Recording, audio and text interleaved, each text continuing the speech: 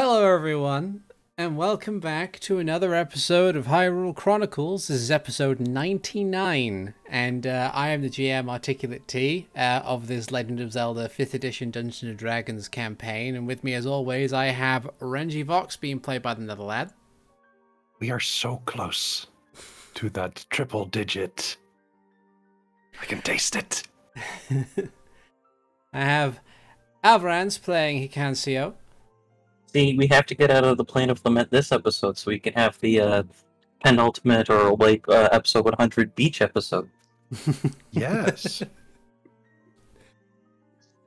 I have Zayden Shari being played by Rubber Part.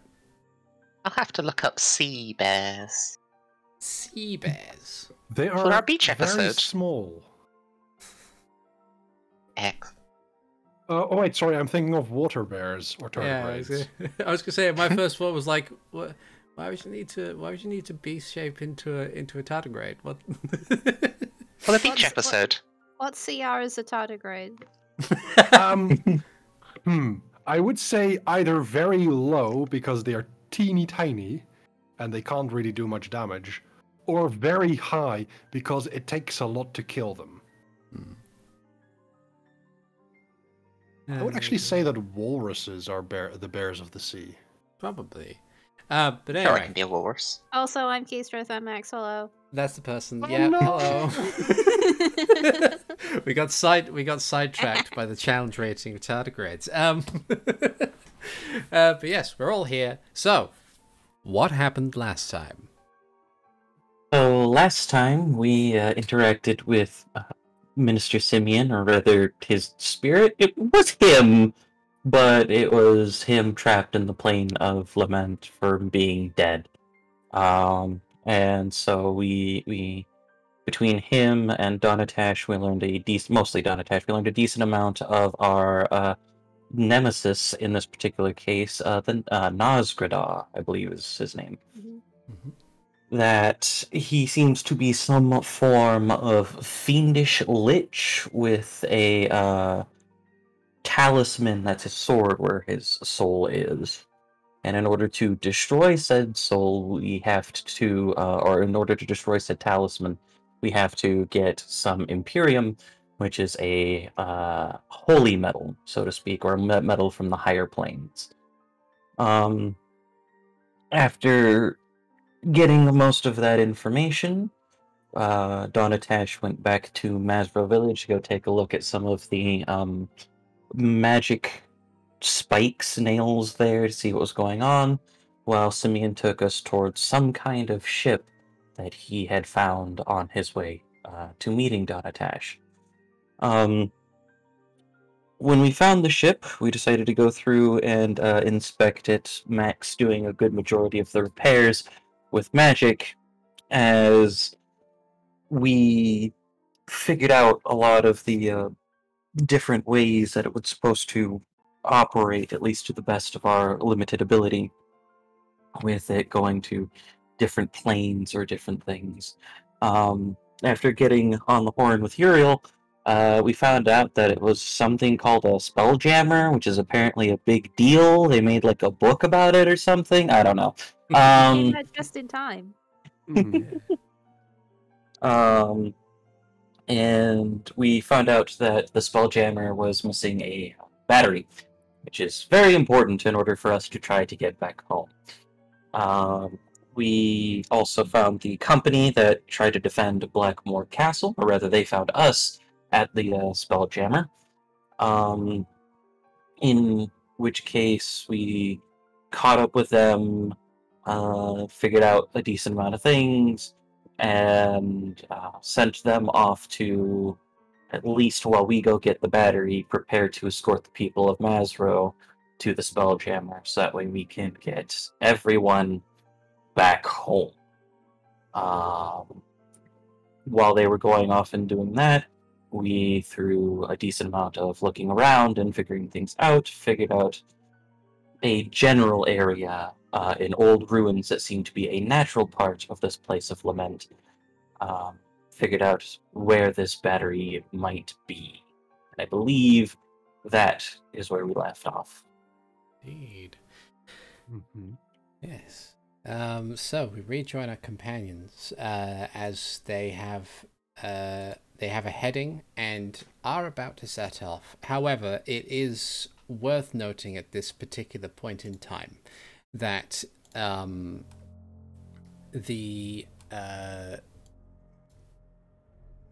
it's a bit like the way that time works here has been troubling. In that not only like at first it feels the only thing that you've thus far known is that time moves significantly slower here compared to the material plane. From your conversations with Mara and Uriel, it's been at least a couple of days from what they've said, as you've kept in contact with them. But it's at this point that you probably feel another side effect of the Plane of Lament. Much in the same way that a day may go by significantly quickly without your notice, you're starting to feel the effects of being on your feet and doing things for overly long. It's your natural intuition and ability to discern your own body's needs tells you that it would be advisable if you were to have a rest at this point or risk experiencing exhaustion. And this rest, how long does it need to be? You would need to be partaking in a long rest. Okay.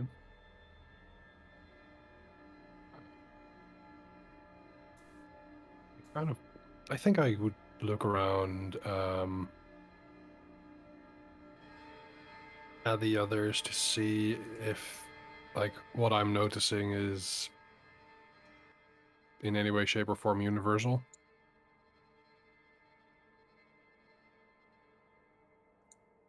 I would Oh, say yeah. yes. Yeah. Oh, probably. Hmm.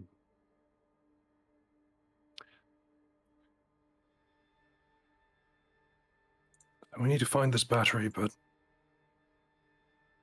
I think it might be a good idea if we take a rest first. Okay.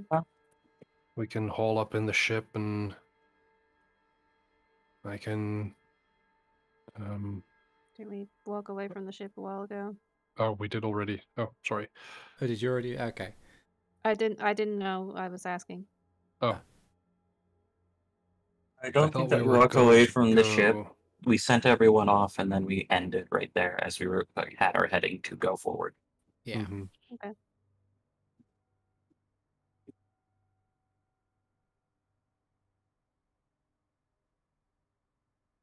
But yeah, we Yeah. can hole up in the ship.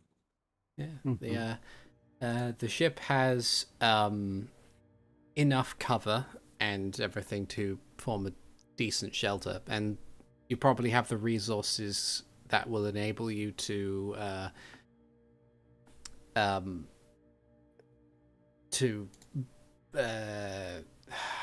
sorry, to keep a light going while you rest, so you won't have to worry about scarabs. Mm.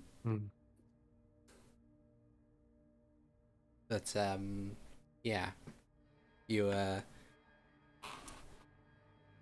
you can very easily set up camp within the ruins of the Spelljammer, and yeah, I'll keep first watch.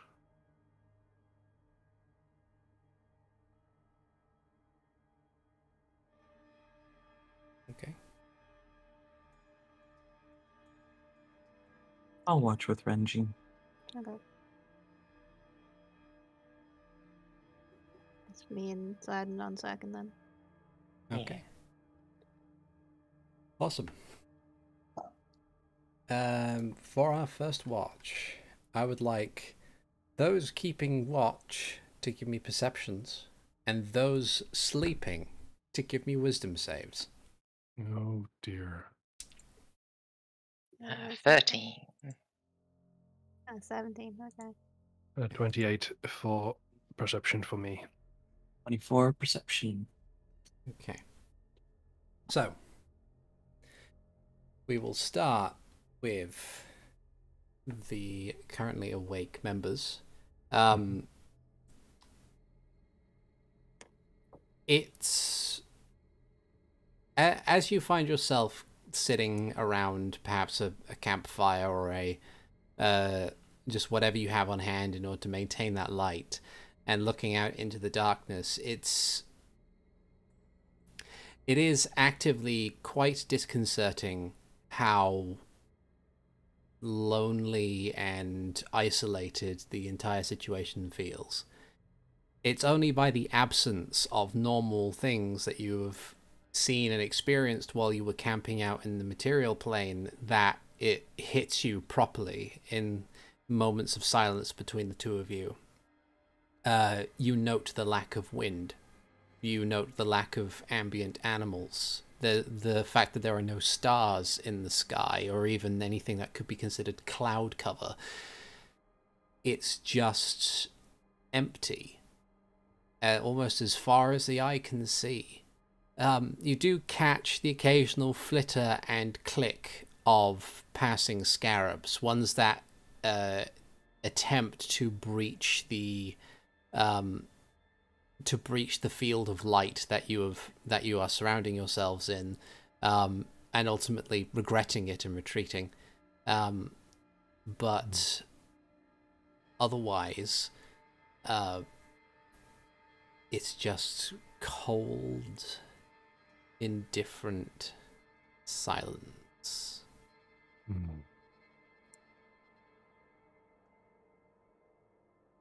I do not like this place. Me neither.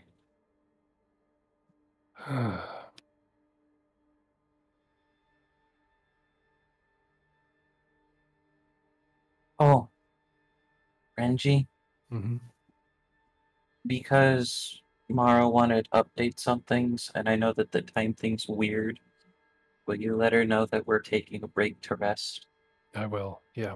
I'll pull out the stone.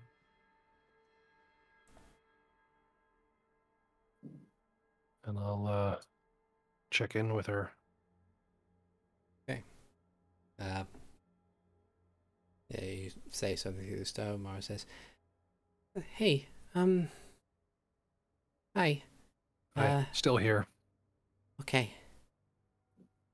Oh, like the second I say still here, I realize, oh, time difference. We're still here. We are currently taking a break. We may have found a means of getting out of here. Oh, yeah, with the Uriel, spelljammer. yeah, Uriel mentioned the ship thing. We're getting we're going to try and find a battery to power it. But currently we're taking a rest. This place feels weird to be here. It feels like the time difference it's catching up with us. I guess I can imagine so.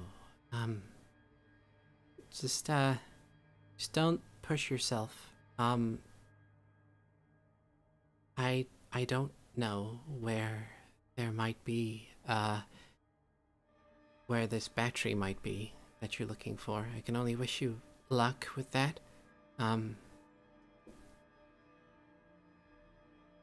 Just be careful. We'll do our best. May I ask how long has it been? Since you vanished? Yeah. About a week. Okay, thank you. Any particular news? No. Besides what was already been discussed. I think Kai stopped by in the city briefly, to talk about Artemark and everything. Right. I'll let her finish. Other than that, there hasn't really been much of anything. I think news about a village just disappearing has, I've been overhearing things at the castle, and they say that the war in the west is not exactly going to plan anymore. With Mazro disappearing, there's rumors that Rudal is contemplating switching sides. And yeah, Brutal was on our side for the foreseeable future, for now, right, DM? yeah, Rudal and King's Ward were the two allied villages, and it was the other two who were against you. And then, yeah, according to Mara, apparently Rudal is considering switching to the other side because of the disappearance of Mazro. Not in this, the way Mara explains it, it's not necessarily like a conspiracy that the royal family had disappeared an entire village. No, it's not that. It's like Rudal is getting concerned that the kingdom is becoming incapable of providing protection to settlements, and that doesn't sit well with a few people. Yeah.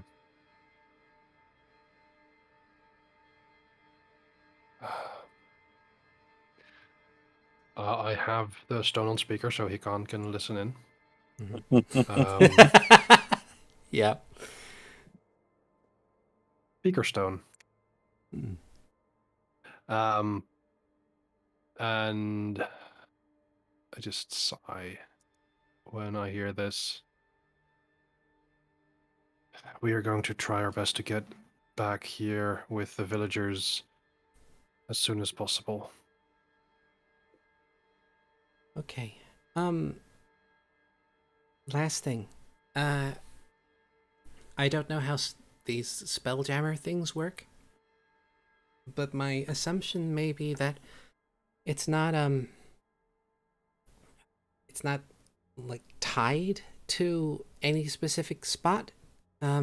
So I guess my question is, if you're planning on having it come back to the here, where exactly are you going to land it? Because I can go and meet you there if that's the plan. We are planning on going, as far as I can tell, to Sarkosa. Sarkosa. Okay. Given that that is there's ship yards there, and this ship is apparently in need of a lot of repair. Okay. If that's the case, just let me know when you're making your way back and preparing things for travel. I will make my way to Sarkosa and meet you there. But yeah, be careful. I've got to go and talk to Uriel again. I'll try and get in touch with you again if anything comes up. Thank you for keeping in touch. No problem. Stay safe. We'll do our best. Thank you. I rub my temple and look over at Hikan. Well, new updates on the Civil War, it seems.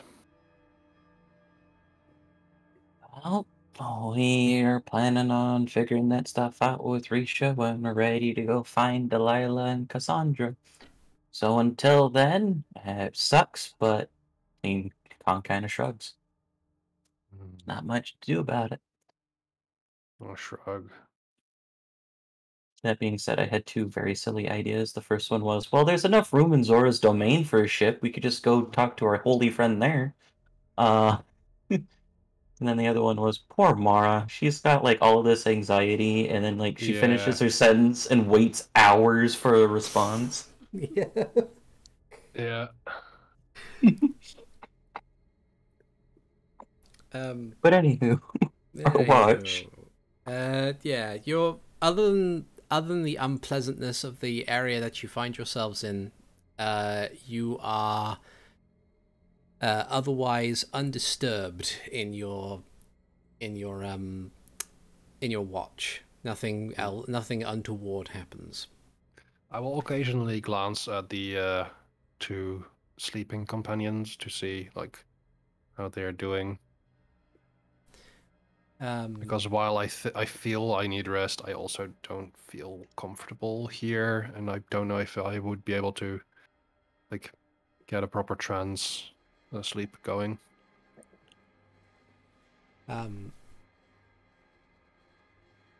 Okay. As our two sleeping people sleep and have made their wisdom saving throws,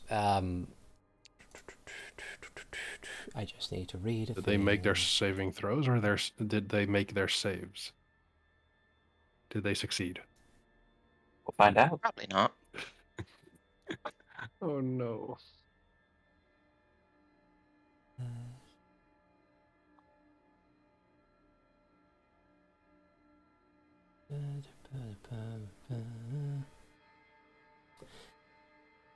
Okay.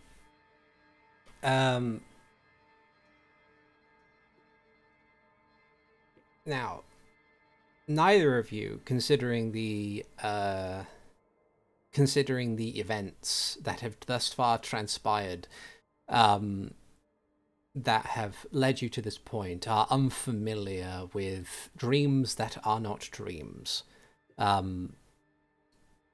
You have had casual conversations with someone who has utilized your dreams as a form of communication, for better or for worse.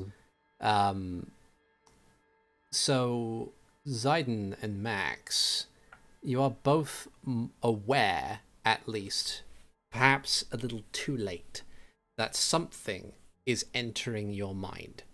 In your dreams, you perceive this as much like the outside world. It is a dark void, more featureless than before, but you can tell that something is there. Something in that darkness watches you and assesses you. Something within that darkness wishes to know more. And in that same instance from that darkness, as if emerging from a fog that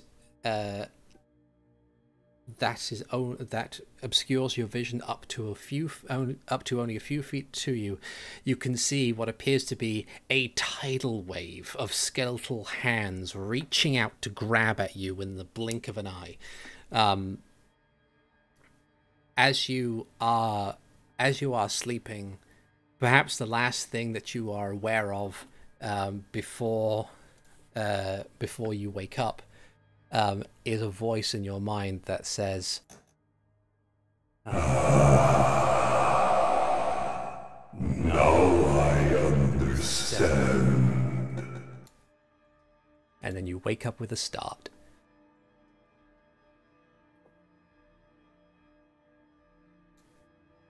Okay. Poseidon sort of do that thing of shaking their head as they wake up and will look around. Max has definitely got the gauntlet up with all the lightning and shit. But that's, his usual way of waking up. Oh.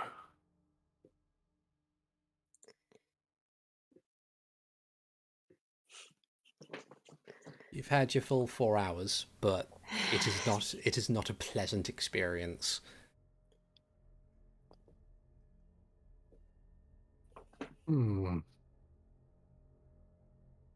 Well, Your dreams are gonna suck here. Oh. Well, I'm used to that sort of thing, sadly. Oh well. It's your turn. We only saw a few scarabs.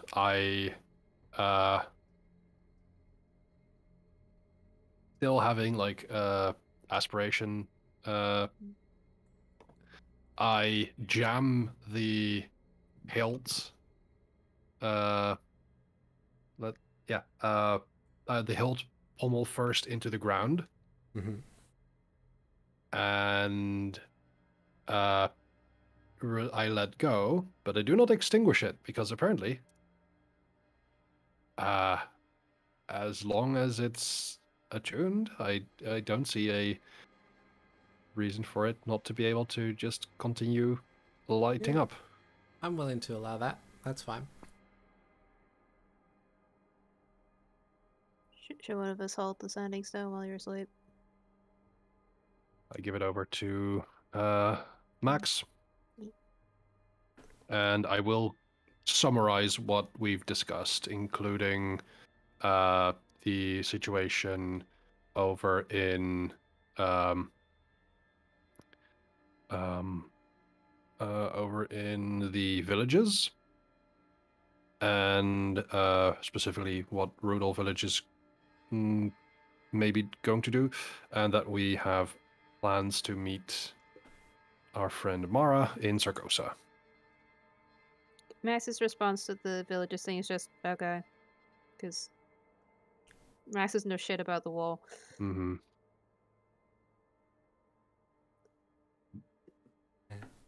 Okay. So, as you trade posts, I would like perception rolls from those keeping watch, wisdom saves from those going to sleep. 23.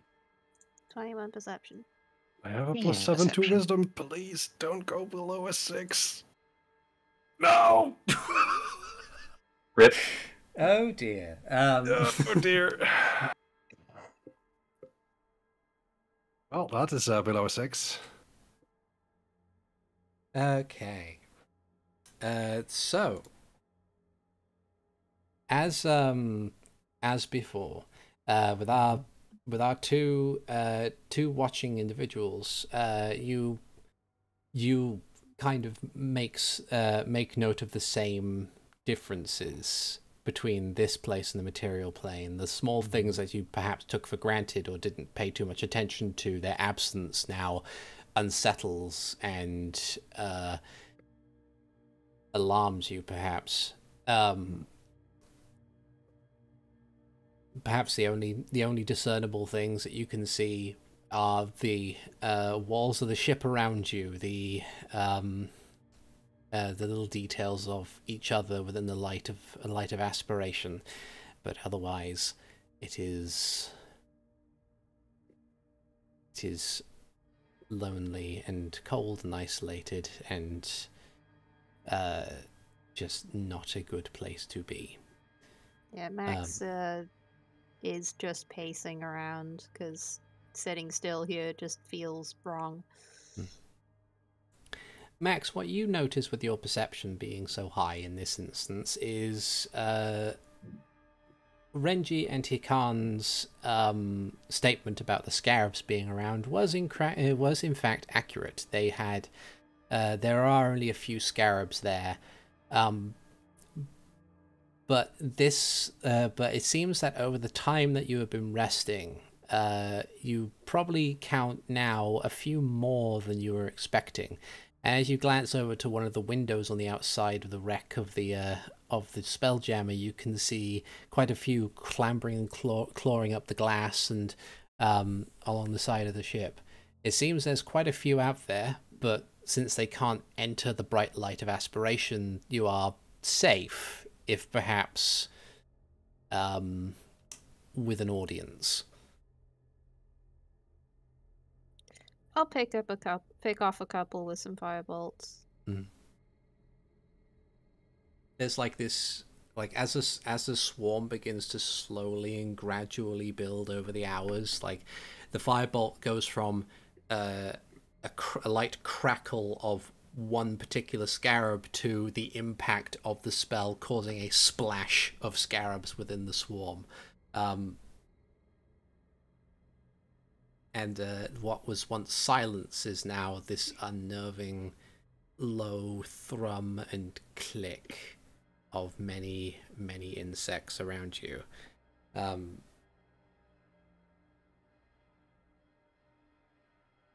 Probably comes to mind that before departing you may want to do a bit of pest control. Perhaps. But yeah. Is there anything the two of you wanted to talk about or do in the intervening time while you were on watch?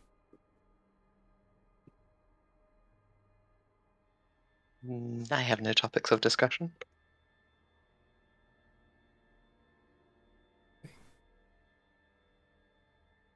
Alrighty then. The sending stone doesn't light up at all, or it doesn't.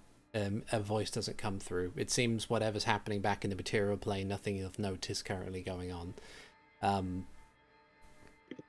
With our two sleeping fellows, much like before, you go to sleep, what seems to be at first a dreamless sleep, in a void that you can perceive but ultimately not really interact with or not take in any details, until, of course, this rush of skeletal hands emerges from the fog and tries to snatch you. Hikan, your will is of quite a refined form.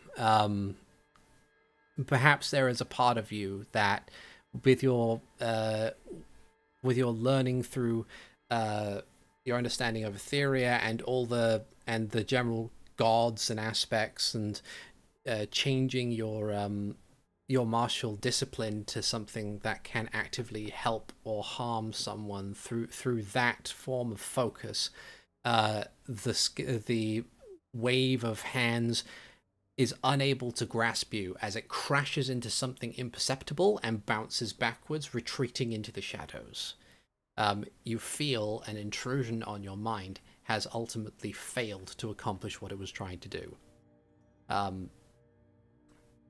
Renji. The hands overwhelm you. And oddly enough, in this particular instance, one thing tries to push back against it in lieu of you. You can see the elongated, grey-skinned hand of the Harvester try and use their magics to push something back. But somehow, that bulwark too fails. And the both of you are overwhelmed in that same fashion. Oh no. And as the world goes dark again, and you can see two crimson orbs off in the distance, attesting the both of you, and it says, Now this is curious.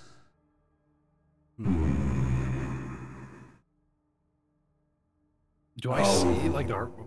Go ahead. In disembodied voice. How long has it been since the world has changed? I shall have to see for myself.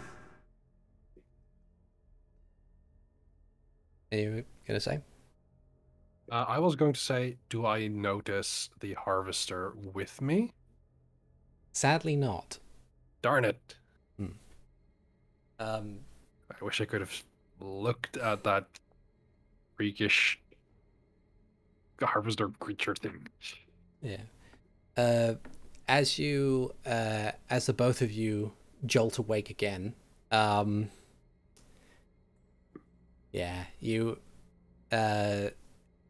you've also have had your full 4 hours of rest, but it is not pleasant. Renji, perhaps because of the experience of linked with the Harvester, the feedback perhaps has probably shaken you a bit more than you might expect. But you don't suffer any mechanical issues. It's just it was not a great amount of sleep. And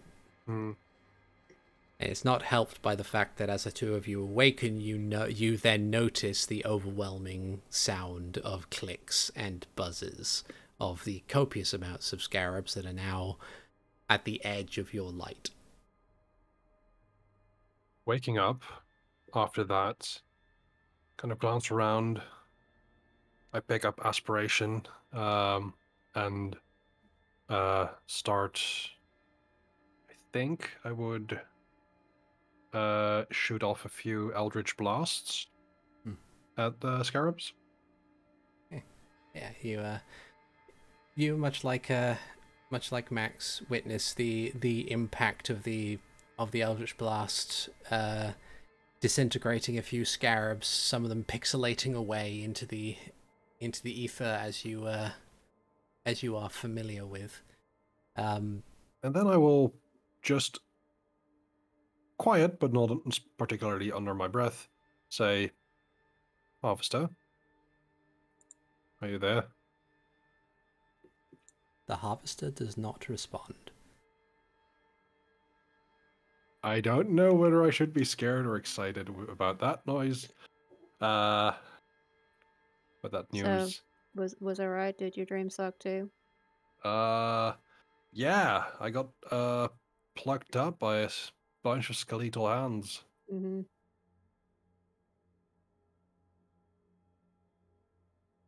So yeah, I'm not happy, and I feel like the.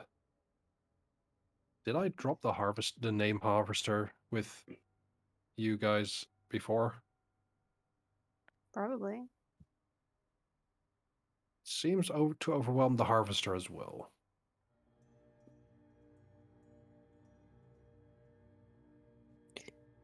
Max just sounded like, is that a good thing? I do. Is he sad? I have no clue if that is a good thing or a bad thing. It's curious. Well, I was gonna say Hikan lights some torches and then just chucks it at the wall of scarabs. Yeah. Casually, not like I'm Yeah. yeeting it just to. Yeah. this torch lit. Yeet. You throw the torch into the mess of scarabs. It manages to catch a couple that cannot escape the light immediately, but they all soon scatter, and there's now a pool of untouched area where that torch burns, and the scarabs dare not tread. Shall we go? No, we can't leave all these things here. No, true. Guess we're taking them with us. How to deal with all of them? Let's see. Well, if we're a source of food, they want to eat us. They'll follow us. I suppose there is that.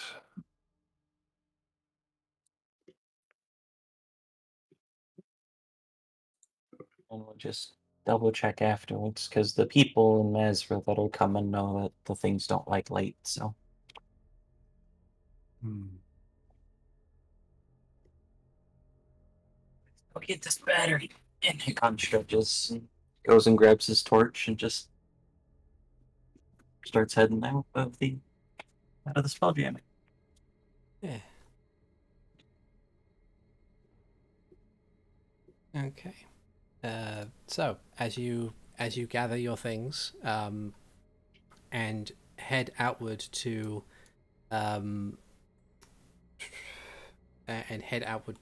towards your destination, you see whatever scarabs are remaining at this point. They are attempting to follow you. But of course they cannot cross the threshold of that light. So much like in any kind of media in which you are depicted as being amidst a swarm, you as you move, this wave of darkness begins to like maneuver around you. Don't worry about that. Okay. I'm just gonna keep shooting them. Yeah. Yeah. Same.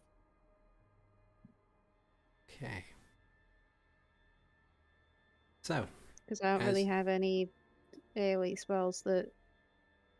Actually, no, I could do a Dragon's Breath. I'll do one Dragon Breath. Okay. To just clear out a big chunk. Yeah. As your lightning breath lights up the area around you and just kind of begins to disintegrate a massive amount of these scarabs. Eventually, by the time you get a decent distance away from the ship, they're essentially all but gone. There's like one or two errant scarabs that are remaining that you can easily pick off with your cantrip spells or ranged attacks, and eventually, after what seems like half an hour to an hour of walking, you are once again alone in the Plane of Lament,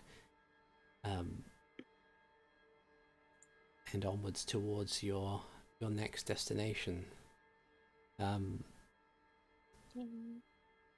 It feels like, contrary to the journey to the Spelljammer and to the hut in which you were reunited with Simeon, you find yourselves being more aware of how long this particular trip is taking. It feels like walking in pitch darkness on a treadmill. You are spending so long walking in a straight line on relatively flat ground, but knowing that no progress is being made, or feeling that no progress is being made. After a couple of hours go by of this, it's almost maddening that you are that it feels like so little distance is being covered. But after roughly an hour or so, after roughly 4 to 6 hours, you eventually see the silhouetted shape that you were heading towards. It is a singular building, made of old crumbling stone, square blocks that seem to have been carved out of the same material that the Plane of Lament is made from. This kind of monochrome carved rock that, despite the fact that, as you are well aware, a vast and great variety of stonemasonry is usually grey, with the way the rest of the area is, it feels like even the color out of this, whatever color there might have been, has been drained. But the building itself is immense, and is oddly, unlike the other buildings that you would have experienced here, seems very much at home in the Plane of Lament. Like the other places in of themselves were quite clearly something that seemed to have been pulled from the material plane. This feels like it was made here.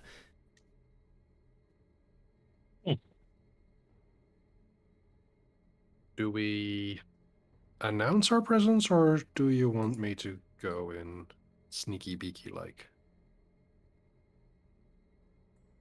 Does it look like there's signs of anything living here? Like any disturbed ground? I'd rather not split up. Give me a survival check. No. Oh. I'll try. I'm good at those. 15. Okay. Not too bad. With a 15, you notice a few telltale signs that there might be activity here, but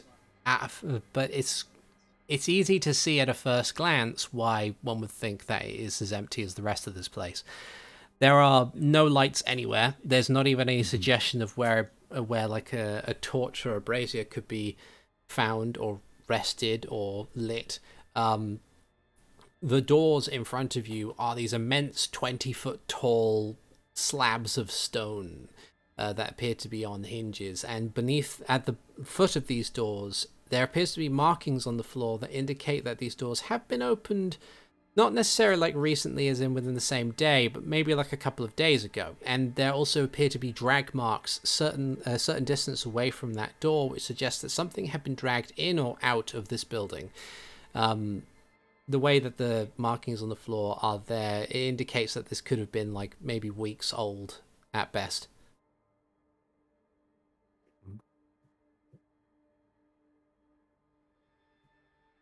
But otherwise, there's nothing else that you can determine that is that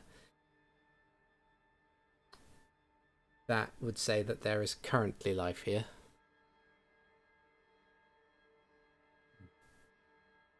I don't see if the door opens. Sure, yeah, I'll be there to provide support. Okay. Max wants to get out of here as quickly as possible. Yeah. Max, you push open the doors. There's a loud, bassy rumble as the stone doors push inwards, and inside you can see a dark corridor that goes quite a distance before breaking off into a T-junction and there being an open door at the end.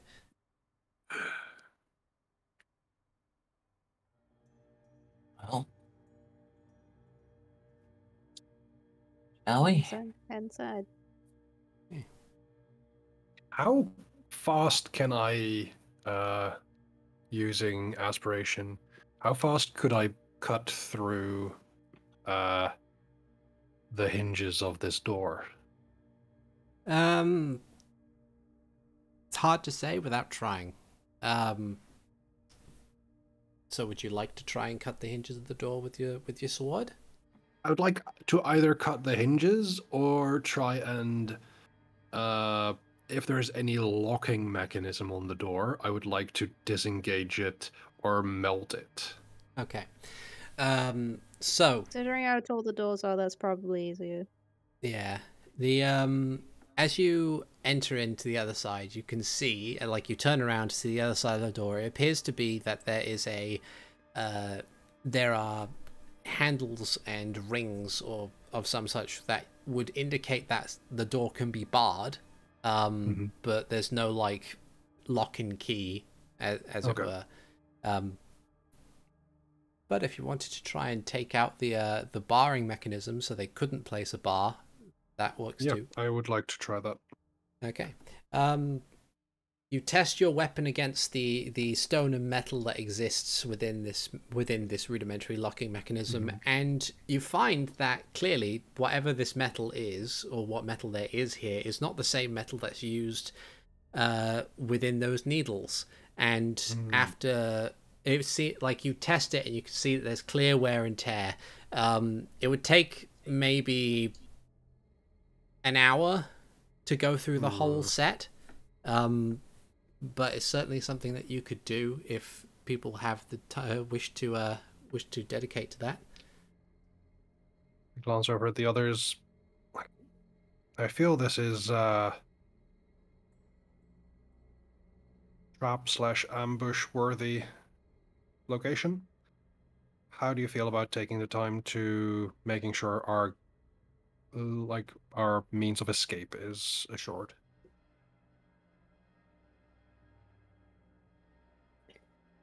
Max says fine, but he says it through gritted teeth.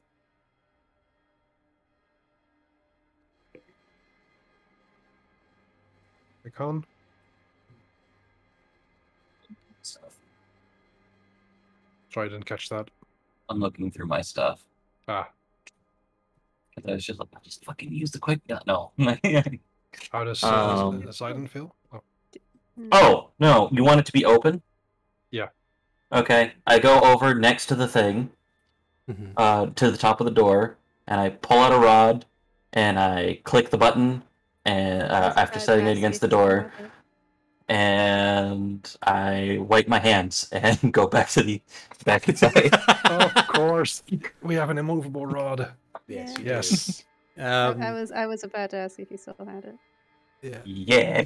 Excellent. So yeah, the doors are tall, but considering your capabilities as a monk, that's literally nothing doing. You just kind of like triangle jump between the two doors, It's slap the monk's immovable rod at the play. very top, and then hop back down again.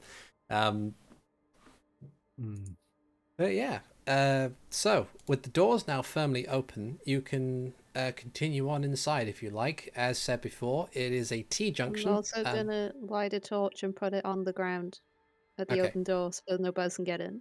Okay. You light a torch and place it down. So as you head down this hallway, that is roughly 50 feet long, at the end there appears to be a T-junction, with paths going left and right, and directly in front of you is an open doorway into a large cavernous room, within which there appears to be a rather sizable chair, made of the same stone that the rest of the building is made of. course it is.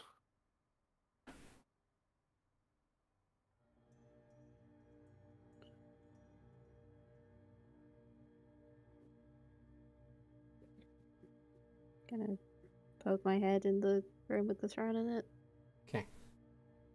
As you do that, before something happens, you're able to catch the various details of the location. It is, as you'd expect, quite dark. It appears to be a 60-foot by 60-foot room, and is also quite tall in the same regard, like 40 feet at best estimate to the ceiling. In the center of which appears to be just a hole in the roof, as if it's some kind of funnel, tunnel, or something. As you poke your head in, you can hear quite quickly the click and buzz of scarabs, and there's a lot of them, and they appear to be coming from that hole in the roof. As you may react to this and like back out of the room or something.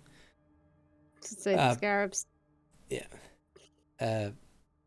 This column of insects rapidly descends from the ceiling and slams into the stonework floor before eventually rising again like a whirlwind, and amidst these insects is a tall, lanky form, this shadowy sort of creature that appears to be about 18, 19 foot tall.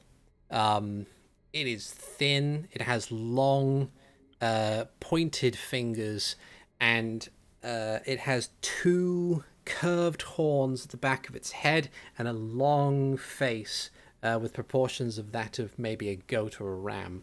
And it doesn't appear to be whole. It definitely looks to be some kind of spiritual sort of thing.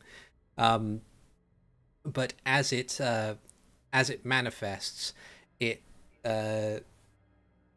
spends a moment to kind of look left and then look right, before slowly and calmly descending into the throne. Are you guys doing anything at this point? I mean, I am standing there with my sunblade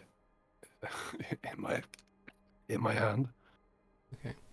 But I have not taken any. Like, I will keep a defensive stance near my allies. Do I Okay. see anything in the room that looks like it might hold a magic battery? Give me a perception check.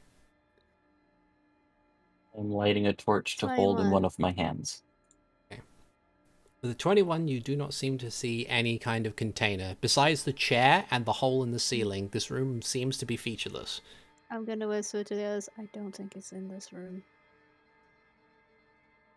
Okay.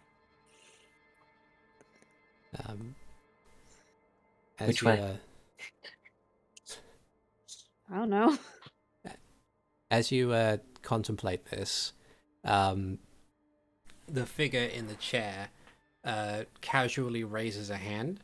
And at first it looks like he's gesturing to you, but before him, a white wisping mist spirals before him, and there you can see the upper half of what appears to be a heavily armored Lizalfos in like a ghostly form. And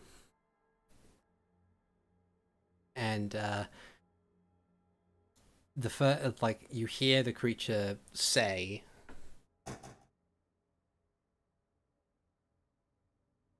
I would like a status report. and the spirit that you can recognize as the Arbiter responds with, "Things have been advancing at a pleasant pace, my lord. I trust you are aware that the village of Masro has since been placed into your care. And it responds in kind. I can sense their beating hearts. A great many of them do not know what has truly transpired. Many of them are still in denial. Mortals are such pathetic creatures. And the Arbiter says, I had thought perhaps they might have perished by now, my lord. But considering the environment in which they are in, perhaps it is not too long before that occurs. And yes, mortals are rather fickle.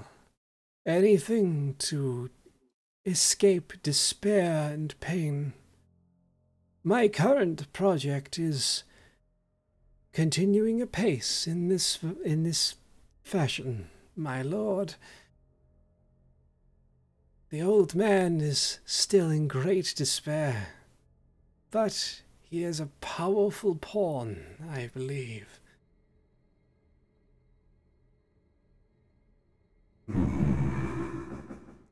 And my sword. We have yet to find it, but with the success of my own efforts, we will have someone who will be able to find it in no time. And what's more, from my own reports, the war within the West will generate quite the bounty of potential soldiers.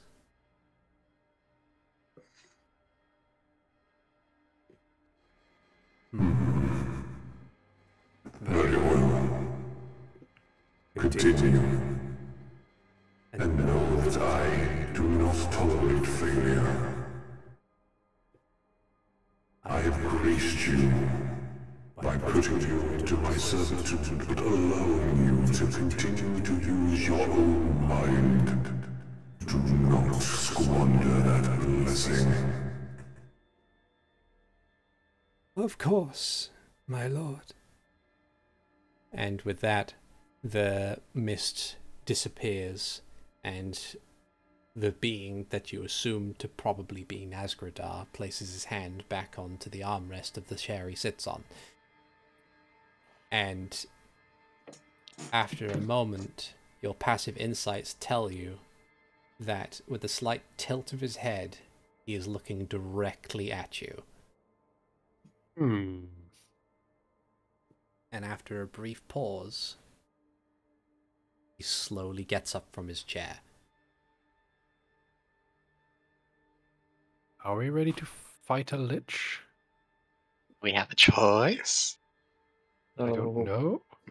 Hikan's instinct is just to like wave and just be like, no, don't worry about it. Don't have to get up and trouble yourself. We're just gonna go get the thing we're looking for and we'll be out of your hair. Hey, you wouldn't happen to see a battery around here, would you? He slowly advances towards you. Okay, we're doing this then. He's 30 feet, 20 feet. Please, we do not need to fight here. Your passive insight tells you that there's like, he's not actually preparing to cast a spell. He's just getting closer and closer and closer. And if he can get 10 feet away from you unmolested, he stops. And then he raises his hands, gives you a look over again, and slowly closes the door to his room.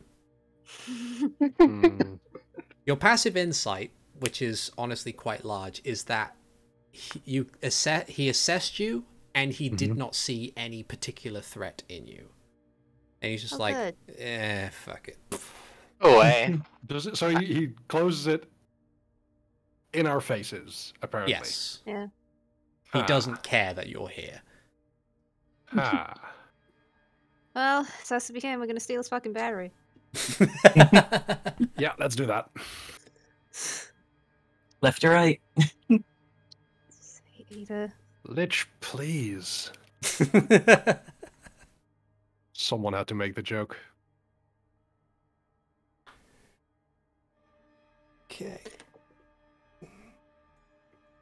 So, which way do you say you were going? Left? Right? Left. Left. Okay.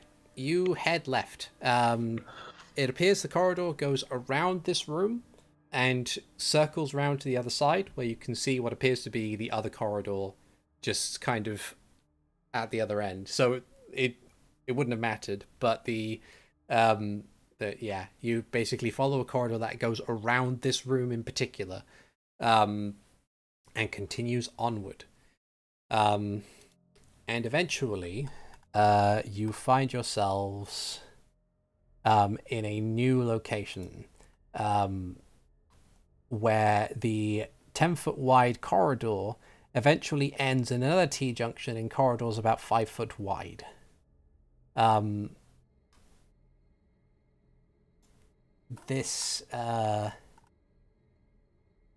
I'll do is I'll place you on the map. Yay, map. Right.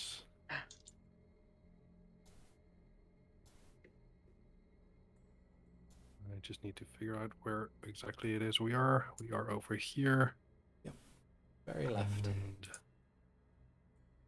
Um, there we I go. pull out the javelin of lightning and use it as a stick as I just drag it across the area as we're walking forward, Mhm. Okay. just in case. Okay. There are lots of doors. There are Mhm. indeed lots of doors. Yeah. That is Your aspiration. aspiration thing. Yeah. I believe. Yeah, that's the max it can be. Okay. Okay. So, as you are here, you can head once again either left or right, and there are about the same number of doors and turns in either direction. Left first. Okay. Do. Look here. Anything in this bedroom?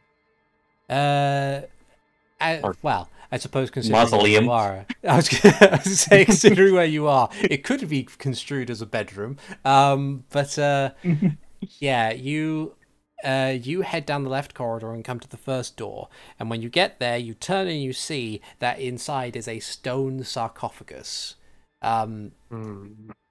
I would say, based off of your collective insights and maybe passive religions and everything like that, what occurs to you at this point is that the Plane of Lament, from what's been explained, is basically a place where the spirits of people killed by Nazgûtar's minions go so that their existence can be used as fuel for his abilities. So it seems weird that there would be a location for housing physical corpses. But then the other thing is that Nazgûtar, as well as his followers, have made a habit of themselves to pull people into the Plane of Lament, like wholly. So chances are it's not out of the question that there would be physical corpses within this plane, even if there are few.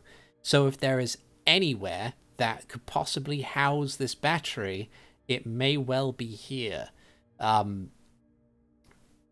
But this is, you can already tell by the general size of the building from the outside when you approached, and how big the rest of this area is. You can tell that this is going to be quite a space.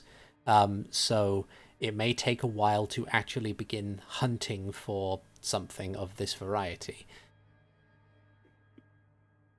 Unless, of course, you have abilities or skills that you would like to use in order to try and discern where this object that you seek might lie.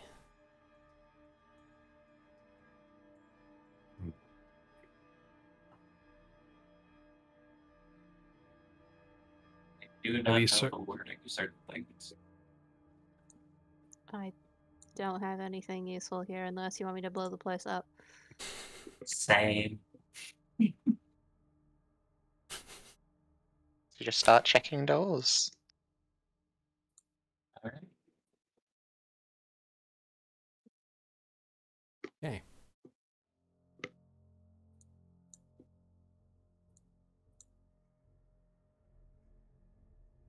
Okay. So, This I'll is take a quick peek interesting. here. More. Oh, is this all darkness, or is there a light here? It's the only light that's in here is the one generated by yourselves. Okay. So then I can only look up until here, but Mhm. on the map I can look up until here. Yeah, because you've got extended I dark only got- vision. I only got 60 feet. Oh, I then switched will it out. I switched it out for Eldritch Sight, detect magic. So I will Yeah. cast that on myself, Okay. which I'll have detect magic up until 30 foot. Okay. Let me have a look quickly at detect magic. I can. Yeah. And I hope that arcane battery should be magical. I'd be disappointed if it wasn't. Me too. It might be a dead battery. Yeah. Oh, that's true. Actually, as you've just come out of that alcove, Renji, as you're looking through, you notice that one of these sarcophagi are open, and the edges of it, while it is made of stone, they do not appear to be more than a foot thick, perhaps half a foot. So, Okay. in this instance, it is entirely possible that just by looking at the sarcophagus, you will be able to see if anything magical lies within. Okay. So I will check these four. Okay. You check those four. And also these two. Back And here. then I'll check those two, yeah. We already passed. There does not appear to be anything magical within those boxes. Okay. This one?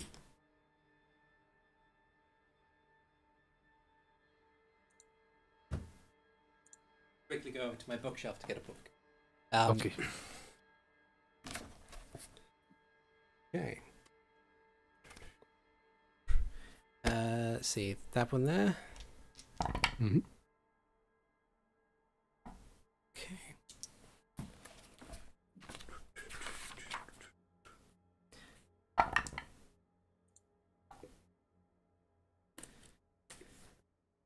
You do see something magical in there. Okay. What school of magic? Let me have a look.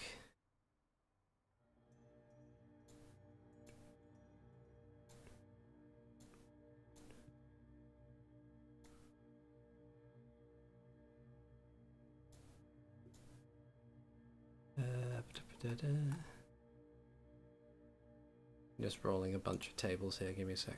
Mm-hmm. That's quite right. It appears to be faint wisps of divination. Curious. Guys, could you help me? I try to Okay. open this. The two people who lift will open. Okay. I think we have +1, Max and I. Yeah. I have +0. I also have Okay. +1. Yeah! Max will give one of you help. Thank you. Just a moment. Am I proficient in athletics? I'm not. I am! 16.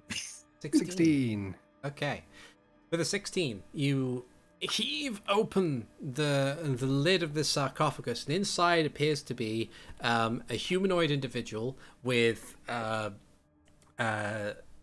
leathery, rotted skin, dressed in what appears to be some chainmail armor of some description, with a sword at their side, but the thing that's magical happens to be a scroll which they are grasping in their free hand.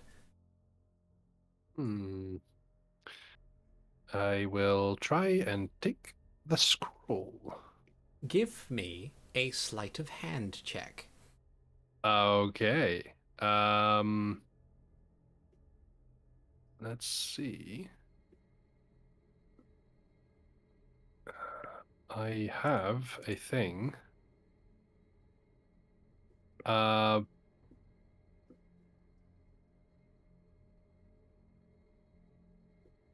I have a +7 to it, so a 3 + 7. Okay. Let's see.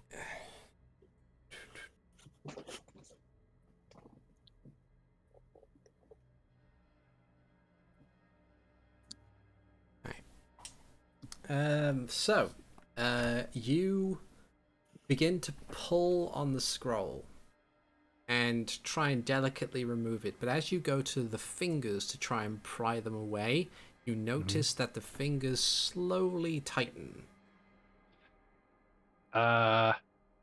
Aspiration to the face. I follow that up with the shocking grasp to make it spasm. Okay, roll your collective damages. Sneak attack also counts here. 16. So that is, let's see, 28 points of damage on one attack. Okay. Let's see. All right, that's fine. Yeah,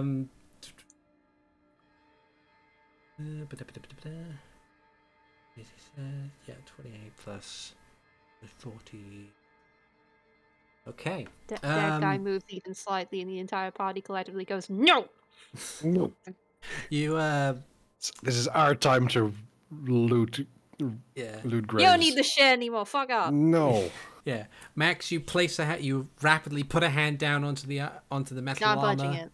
Oh, you're punching it. Okay, you punch him, and then as you pull back, there's that's where the gap is for aspiration to go forward and stab straight through into the mouth of this creature, through the roof of the mouth into the brain, and it doesn't have the chance to wail in an undead fashion. There's a flash of necromantic energy as it briefly comes to life, but it is immediately extinguished and lets go of the scroll.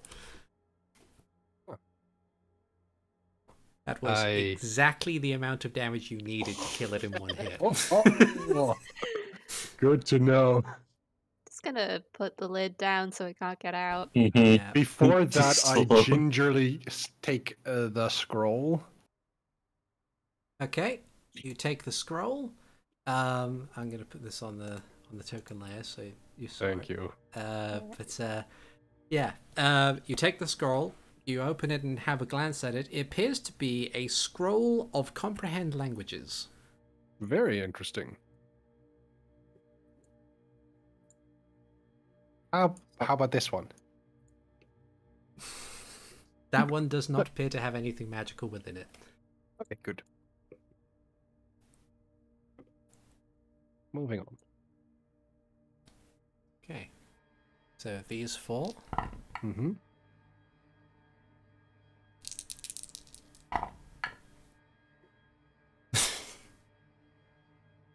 You're going to hear all them good dice noises today. Mm-hmm. Yeah.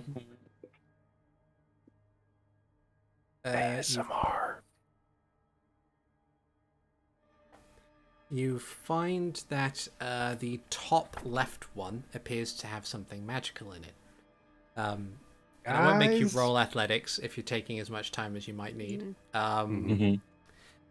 You open it up. Inside appears to be a skeleton which does not have the enough bones for it to actually form into anything. This is why you should keep your bones.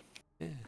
And within that small pile of debris, you find what appears to be a small pot, about a couple of inches in size.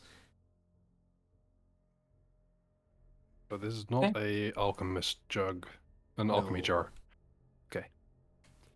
I have a question since we're doing this stuff and there was that Yep. weird necromantic energy. Mhm. What happens if we just, like, kill all the dead things? Or, like, Renji, you make them disappear with your stuff. What happens if we do that? Hmm.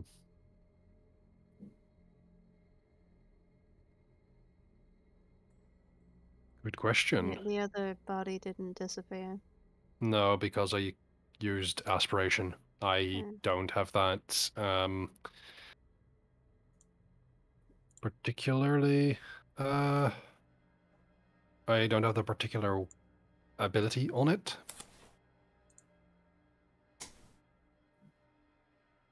Okay. Or actually, yes, I do have that ability on it. Never mind. So even with aspiration, one, like enemies would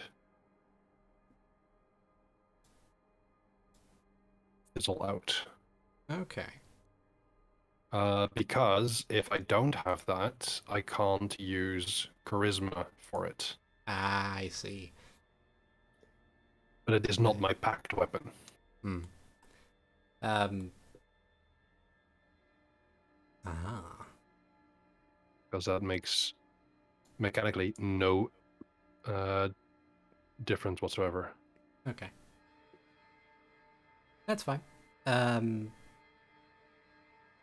So if they do pixel away, then by all means, the white that you took care of before would have pixeled away. Okay. But yes. So, with this pot of ointment in tow, as you are leaving, let's have a look at everybody's passive perception. 18. So, Max, considering where you are, you're probably the first one to hear it. But coming from this direction, Okay.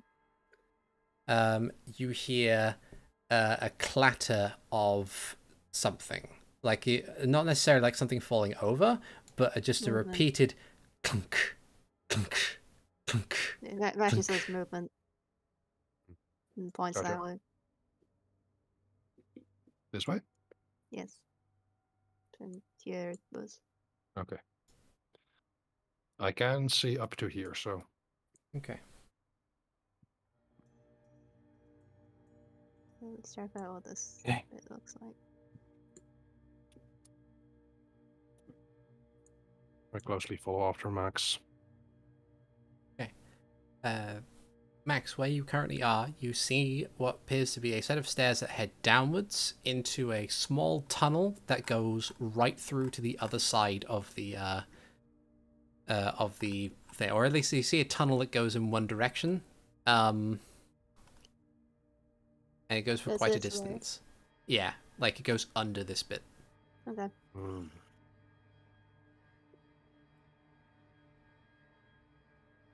I don't particularly want to go down there yet, because we still got such a look right up here.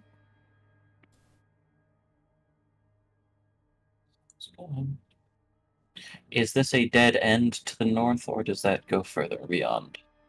That is in fact a dead end. Okay, good to know. In which case, I will begin taking the lead because we heard the sound coming from this direction, correct? Mm-hmm. Okay, I will begin taking the lead, and I will hold an action to punch something if it comes at me. Okay. I do not like these tight corridors. If there's an enemy ahead, I cannot get behind it or boop its snoot or whatever with Hikan in front of it. Hey, can you? How tall is the corridors? 15 feet. Okay. We'll be fine. Also, you have Misty Step. We'll be fine. Yeah, but that's all spell slot. I take it I do not see anything down this corridor. You do not. Okay. Yeah, basically, it seems to be just a standard corridor that leads to more rooms in that direction. was the and then the sound, because this looked like the dead end here. I take the sound still further beyond. Yeah. Okay, cool. I will go here. Yeah, there it is. Hmm. Do you make no attempt to hide in any capacity as you go around that corner? I personally do not know. Okay. So, what you see as you turn the corner appears to be a humanoid figure, roughly 6 feet in height. The individual wears full plate armor and bears a shield and a longsword in one hand. I see a shield in one hand, longsword in the other. Good. Is that Lord Soth? No. What? Lord Soth is a bad guy from Dragonlands. Ah. I don't know D&D lore. It's quite all right. Yeah, the individual, their armor appears to bear symbols of Nehru, though it seems to be tattered and torn and aged by quite an amount. And as he sees you, he stops in his tracks. And Hail, traveler!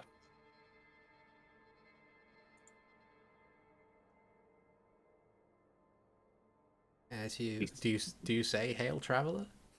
Yes. Okay. As you say that, the figure raises its longsword, and a sickly green flame runs right up the blade. And he prepares to swing it. And with that, I would like everyone to roll initiative. Oh dear.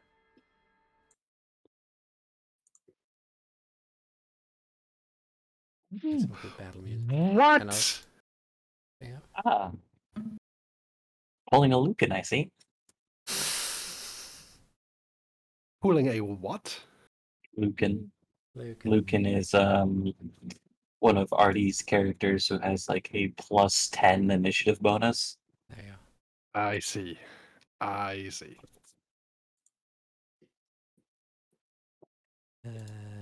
Artie, I feel sorry for your loss. It's fine. It's okay. He only has like a +10 to initiative because he's a sorcerer and wants to go first and blow everything up, but that's fine. Initiative, that's what I mean. I see.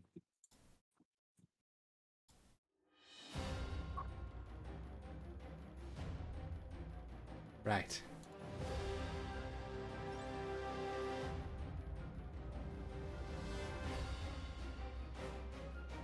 $18. Oh, look, he goes first. It's fine. It's fine. Okay.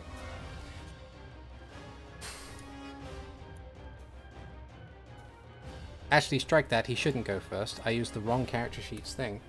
Ah. Oh, let him go first. I want him to get close. Just check his decks and adjust accordingly. Yep, I did. Okay. There we go. Yes. All right, so first up is Hikan, followed by the fella here.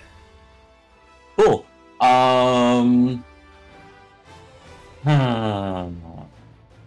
He's in full plate. Fuck it. I am going to just take a deep breath and then run along the wall of the corridor over and around him to end up behind him.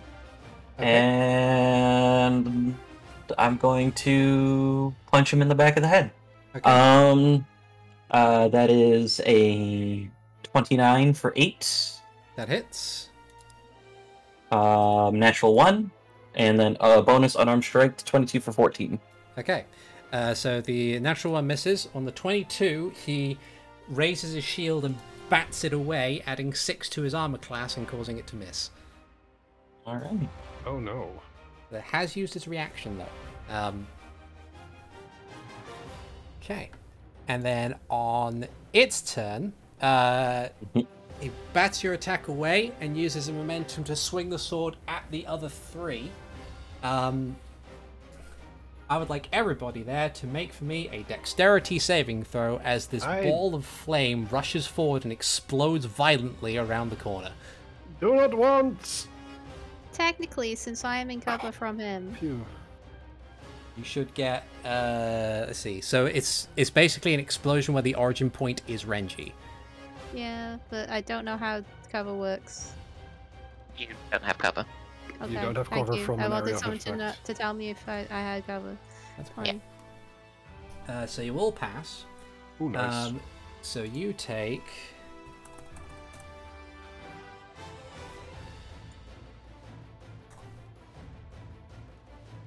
Was this a spell? No. Okay.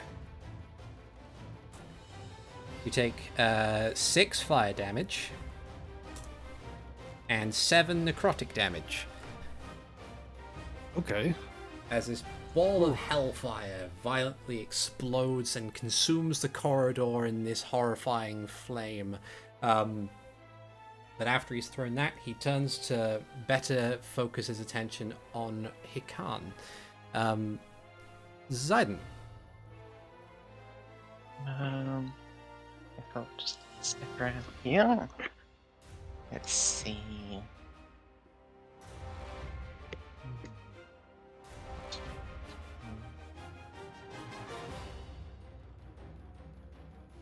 Well, I imagine Renji will want to get up close and stab, so Yes, please and thank you. won't block the corridor that way. What have I got? That's not good. That's not good.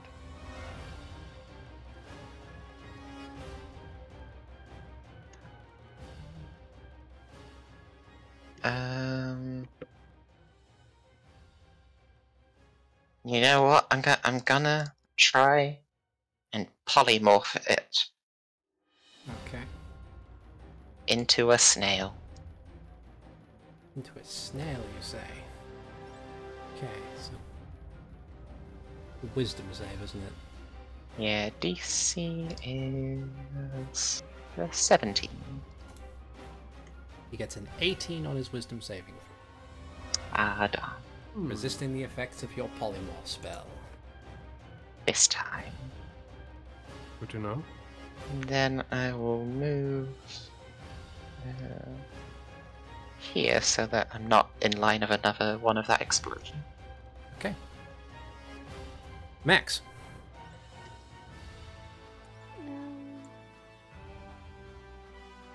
I can't see him around that corner, can I? You can... I would allow you to be able to poke around, do a thing, and poke back Okay. again if you wanted to. Mm-hmm. I'll do that because I don't want to get close to this guy. He's scared. First scurry.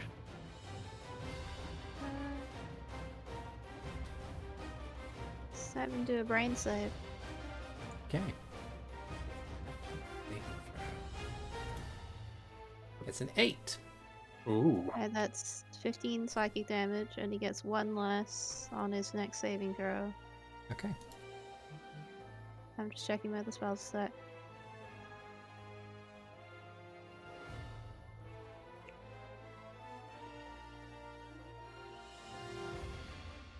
So many spells. Mm-hmm. I forgot to say that it appears to be with this particular creature. He seems particularly resistant to most spells. It didn't help him with the one beforehand. Even with advantage, he still failed. But with the polymorph, he would have gotten a 26 as opposed to an 18. But I'll consider that for spells going forward from this point. Alright, well.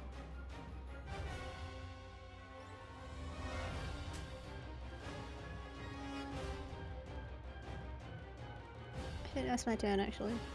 Okay. Renji. I move.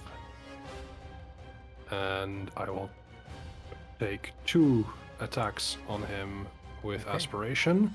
This will be with advantage, correct? Yes, because you are flanking with Hikan. In that case, that's a 27 to hit for Okay. the first attack. That is 19 points of damage for my first attack, plus 18 is 37. I will remember to Hexblade's curse him Okay. for my second. Yep. And that's a natural 20. Okay. Wait a minute. No, it's not a natural 20, it's a 19, but it is Hexblade's cursed. So, that is currently... first, 14 Okay. plus 9. 27. Let's see. Wait, what? I got 27. Let's see. 12 plus 2 is 14, plus 4 is 18, plus 6 is 24. 27 indeed. You are right. 27 points. Okay. Let's see. Do you need to know what is what? Nope. It's all good. If you throw necrotic or poison at him, let me know. But otherwise, it's fine. Okay. And with that, I will just step onto the sarcophagus. Actually, no, I will stay here. Thank you. Yeah, I will stay there. Okay. Khan. Hikan's going to take a deep breath, and then I'm gonna preemptively spend a key point and punch this guy a bunch. Natural 20 for 17. Nice. 21 for 9. 14. I'm gonna assume that doesn't hit, because plate mail, and 13. Okay, yeah, so that's... There we go. That's still a lot of damage. You kind of just lay into this guy as each kind of barrage of spell and sword and fist just collide with this bulwark of undeath, but he still stands in a fashion that is quite imposing. Was there anything else on your turn that you wanted to do, by the way? No, I'm staying right here. I'm gonna just keep wailing on this guy. That was my bonus action. Okay. So, on his turn, he's going to brace a sword against him. It shimmers briefly before what appear to be wisps of specters and spirits enshroud around him, before he raises the blade and brings it down towards you, Hikan. Is that a spell? The spirity thing was, yes. Cool. 19 for 12 more. 19 because of does not Mage hit. Slayer. Okay, good to know. Okay, so he gets a 29 to hit you for a total of 28 points of damage. Ouch. And also, because he was utilizing a specific spell, I just need to read the things on this one. Go for it. Oh shit, this guy is as good with the longsword as I am. And he deals an additional 6 points of necrotic damage to you as well. Okay. And then he's going to action surge. And he's going to turn slightly to Renji. And he's going to tell him to halt. As he commands you to halt. Is that a wisdom saving throw, correct? Yes. Well, here goes. 19. That is just a pass. Ooh. I say, I was literally make me. I was about to say counterspell when you're all shut up. But yes, so that will be his turn. He has his reaction back. Zayden. I know what I should have said. What are you going to say? Not even if you were my dad.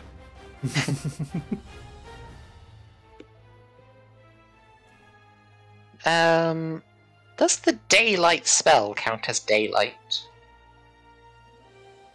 I would think so. Yes. I don't believe so, because something like sunbeam states sunlight and daylight does not.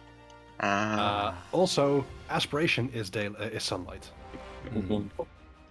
It's weird and I hate it, but that is rules as written. Whether or not Artie says, nah, screw that, that's dumb, is something completely different. Mm-hmm. In this particular case, though, because it is literally the name of the spell, I would consider it daylight, personally. Though I do get the word... It's silly. The raw, Rules is written sucks. Yeah. If aspiration's also sunlight, that I don't need to test whether or not just putting light near him will help. It's already there. Unlike the scarabs, he seems undeterred by the fact that it is bright in here. In which case...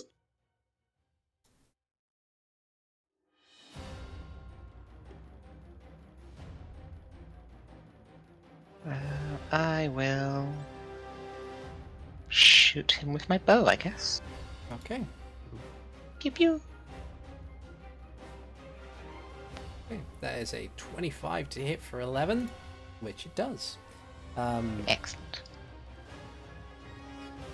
Interestingly, he doesn't seem to want to parry that in particular. I thought you could only parry melee anyway. Oh yeah, so it is. So we can't parry it even if we wanted to. Hooray! And back to avoiding line of sight. Okay.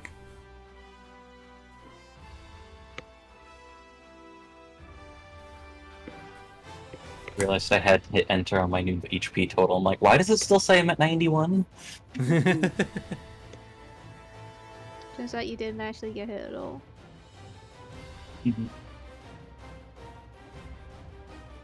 Yes, so, with that done, Max.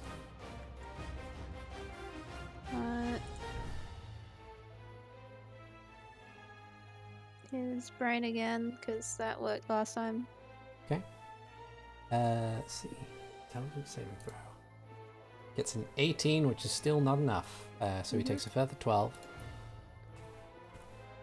His next saving throw has -2 to it. And I am going to quicken slow. Okay. Wisdom save, eh? 22 against that one. Yeah, it's 20. Yeah. Yeah. 20 is the oh yeah, DC, 20 so- because of the thing is still past. Yeah, sorry. I already forgot what Mindsliver did. Yeah. Let's try. But yes, despite your best efforts, he seems determined not to be slowed in his desires to see you slain where you stand. Although from the previous series of attacks with the fresh arrow sticking in him and the bouts of strikes against him, he seems to be falling apart in some variety, but he's not going down just yet. Renji. Okay. I think the previous barrage went pretty well. Okay. So might as well just go and do that again. That's a 29 to hit. That hits. Sneak attack damage. Okay. That is, let's see, 29. Okay. And then the next one is 27. Okay. He would try and parry that, but he can't. Ooh. And that would be 21. Okay. Awesome. And I will say, if you wish to continue your unlife, surrender. Instead of making for me a persuasion or intimidation, make for me an insight. No, that's Nate. It's hard to read this guy. There's so much armor. It's just facial expressions and body language hidden away so well. There might not even be a singular will behind his eyes. Okay. Is that your turn?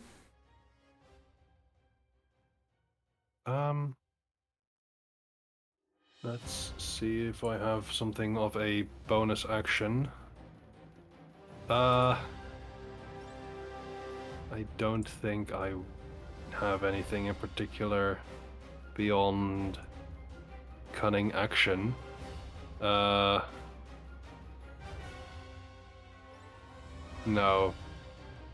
No? No, I wouldn't have anything here in particular, like Misty Step or Disengage, but I don't need Disengage right now, and I don't want to move anyway. Okay. Hikan. I'm gonna punch this guy. I'm gonna punch him a lot. We're gonna start with 1. Okay. 19 misses. Gonna try again. 17 misses. Gonna try again. That is a soft 20. He decides to parry that one in particular. Okay, and then the last one, because I forgot to say I did flurry of blows. 13. Sadly, that is not a hit. So essentially, like, despite the disrepair that this thing appears to be in, he's doing a damn good job keeping you at bay. Just kind of brings up the shield, block, and is kind of like slowly backing more towards Renji, just to get some more distance and kind of like try and push the opponent behind him off kilter, like not mechanically, just kind of like advance backwards. But yeah, do you want to move anywhere, or are you gonna stay right here? I'm gonna stay right here. Alright.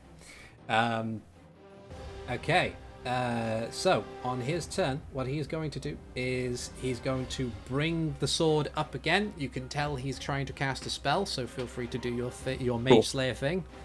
21. 21. Let's see. Yeah, that hits. Okay. I'd like him to make a Constitution saving throw for me. Okay. It's a 15. He fails. He's stunned. Oh wow. Stunning strike. Nice. Very yeah. good. It appears that there was this roiling. As he's sitting there parrying all of the stuff, as I'm pushing him back, he gets ready to counterattack, and then I just get right underneath or right to the side of his shield, and just smirk as I punch him wherever it is that I think is good, and he just freezes for a moment.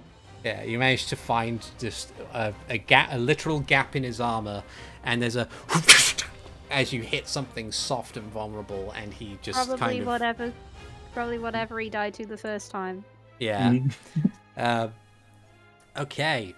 So he is stunned and cannot act. I'm guessing until the end of your next turn because of stunning strike. Correct. Yeah. Correct. Awesome. I'll just Nice. click it so we can reference it. Yeah. Okay. And that wasn't the spell either, so he didn't have advantage against it, even though that really didn't save him anyway. So, Zayden, your opponent is stunned. Stunned, you say? Quickly looking up the effects.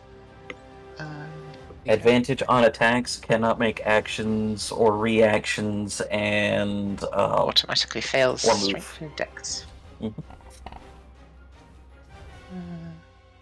He's also lost concentration on that spirit shroud thing that he was doing beforehand, so that's also gone. nice. Yeah.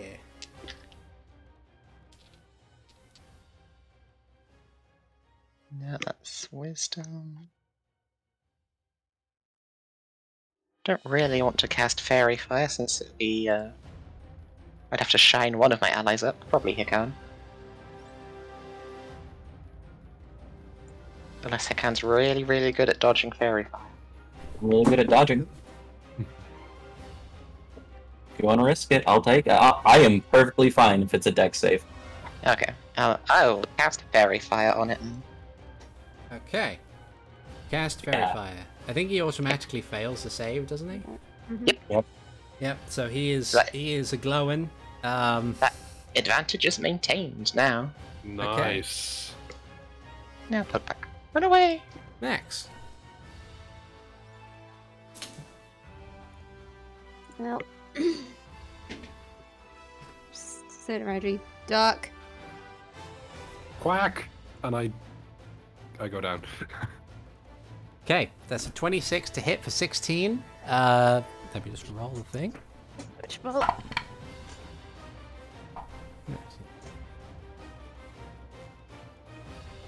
and is not enough on his undead constitution in order to maintain himself after that bout of damage. How would you like to do this?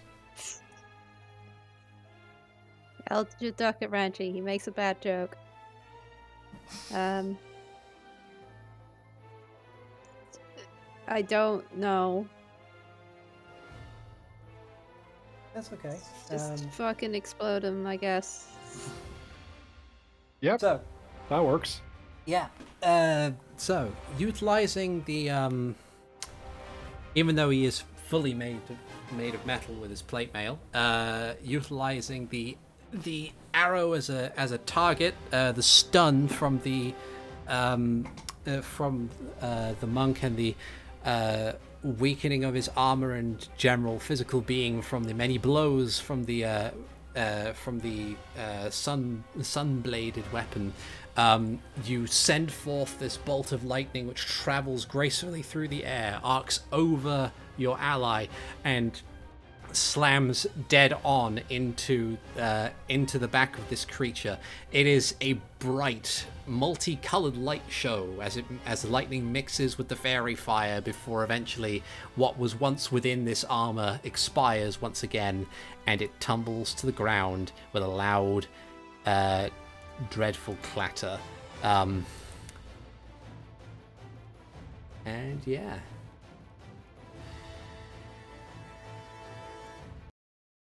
You are once again left alone in the halls of this area. Does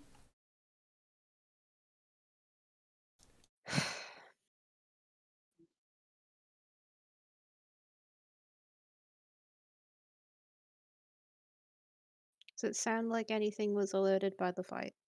Make for me perception checks. All right. Down a few healing potions as necessary. 26.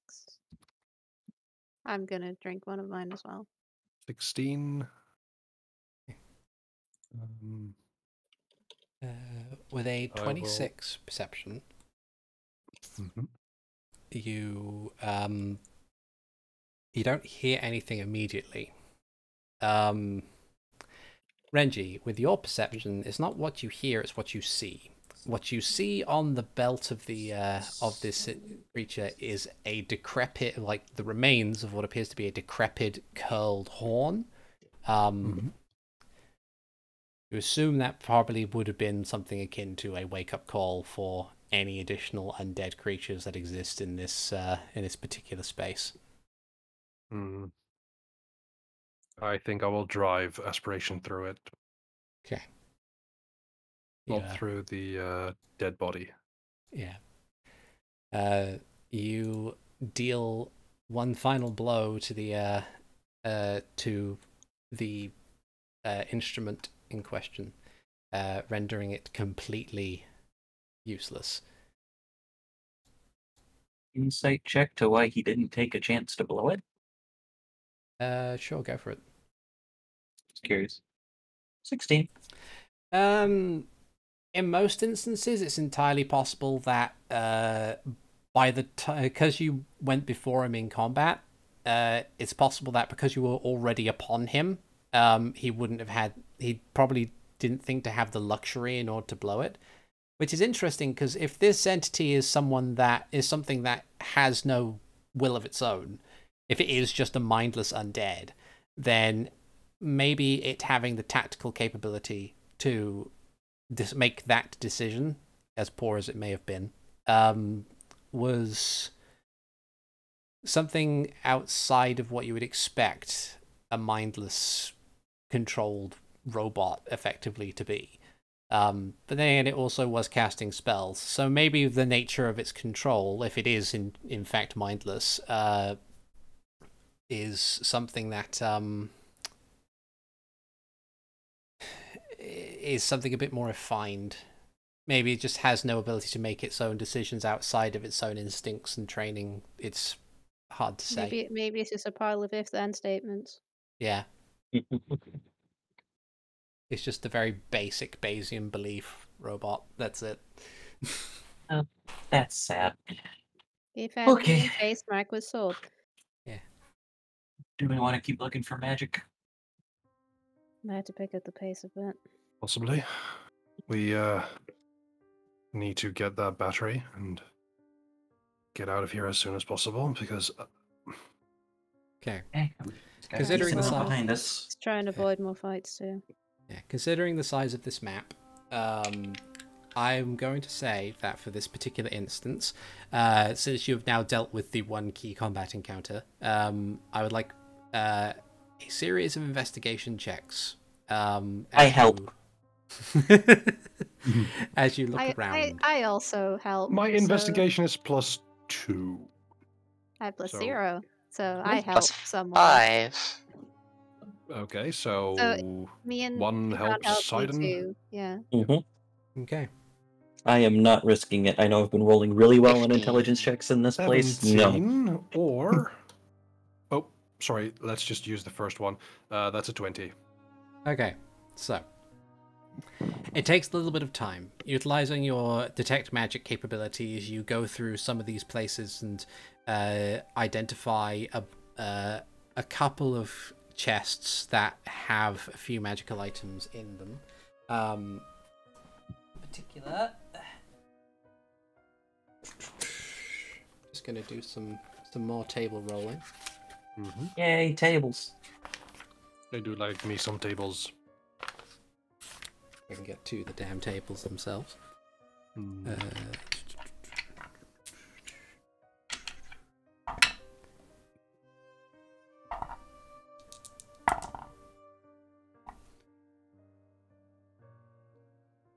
Okay.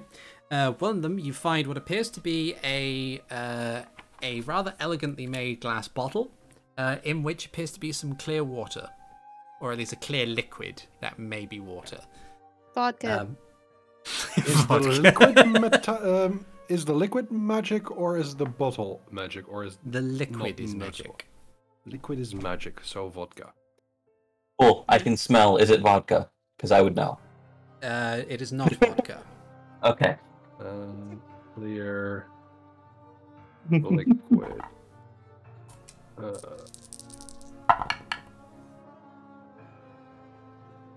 wow.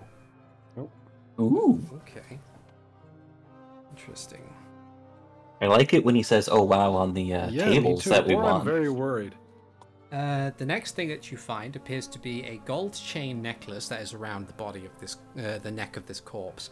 At the end of which appears to be an ivory forearm, which is grasping onto a gold ring, which in turn is around a heart, like a idealized, romanticized heart. On one side of which is a smiling face, on the other side of which is a sad face. Okay. And then the final one, as you push open this sarcophagus, you find inside what appears to be the body of a creature that you had not really encountered before. The sarcophagus itself is slightly larger than the others, and it looks like the entity inside is a humanoid figure. They are wearing clothes, however, they have the shape and form of what appears to be a hippopotamus. And oh no! Clasped in their hands is a cylindrical object that looks like it has the same kind of sweeping designs of the Spelljammer. Grab it. Oh, that's probably the captain. I do not know this. Well, Renji does not know this. Grab it. Yeah, I will grab it. You grab it. And with that, you have acquired your prize. Max asked to hold it because if someone else is going to fly the ship, he's going to be the one filling it with spell slots. So, How old does this corpse look? give me a medicine check. I'm going to not do well with this. 13. Okay. With a 13, you estimate that this corpse has been dead for at least 2 or 3 weeks. But then again, time is weird here, so it's difficult to tell. Okay. But Max like is it. gonna. No, okay. Yeah, I was just gonna say, it at your best, like, yeah, time is weird, but yeah, your best estimate, it has the same kind of rotting and decomposition state of being a couple of weeks old. Okay. Max is gonna examine the thing to see how to put magic in it. Okay. As, Give me as we're going wherever we're going. yeah. I think backtracking. Yep. As you make your way back outside, and of course on the way out you pick up a torch. Thankfully there hadn't been many scarabs that turned up in order to try and follow you in. We remove the immovable rod. Yep. Mm-hmm. But yeah, as you walk out with it, with the cylinder, I'd like the one examining it to give me an Arcana check. Okay. 14. You examine the item. The full purpose of it and how to put magic into it escapes you at the moment. Maybe it will be a bit clearer when you get back to the ship itself. Okay. But yes, as you're making your way back, the question now looms before we end the session for the day. Did you want to alert the people of Mazro now that you're making your way out, or did you want to alert them when you get back and have figured things out? I Do think we have a way of doing that? I think the latter, if that we can pick them up. Yeah, I think Simeon suggested if you have any kind of a spell that could make like a firework or something, they could Oh, yeah. potentially see Right, it from a yes. distance. Okay, firebolt then. Okay. Yeah, so you were going to say you were opting to do it when you got back to the ship. Or Yeah. you can do that now. Okay, all right. I think, yeah, back at the ship, yeah. All right, okay. And with that, we will end the session for today. Thank you, everybody, so much for watching. This has been ArticulateT. This has been the Legend of Zelda D&D 5e campaign, Hyrule Chronicles, episode number 99. 99! 99! We do need to have a beach episode. Like, I mean, we you can might just get like back- have a flash forward. That's also fine. Max is gonna be the one just sitting, arms folded in the tent, just like I don't like this. We'll see. We'll do. I think what we could probably do is we could do a normal session next week for number 100, and then we can do an unnumbered special episode in celebration of 100 if we wanted to. Oh, Okay. that'd be nice. Yeah. We'll figure it out. Yeah, Yeah. we'll figure something out. Yeah. Thank you very much for watching. The Omake episode. Yeah. Yeah. As Yonkoma. always, I have had with me Renji Vox being played by TheNetherlad. Nobody tells me what to do. I have Hikan Sio being played by Avrdal. Mage Slayer. I have Zaiden Shara being played by Robot Pirate. Oh, And I have had Max being played by Keestruth. Got me a new toy. Yeah. Yay. And we'll see you guys next time. Take care, everybody. Bye-bye now.